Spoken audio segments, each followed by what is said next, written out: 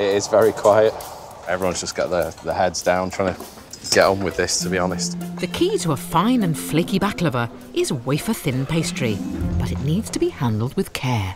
I'm looking to get 4 squares that size out of this piece. And the trouble is, the thinner you go, the more delicate it gets and soon splits.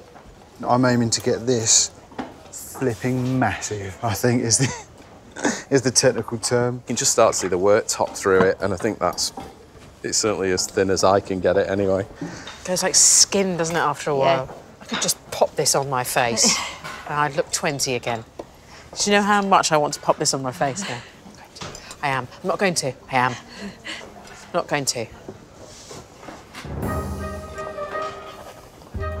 OK, bakers, halfway through. Halfway through.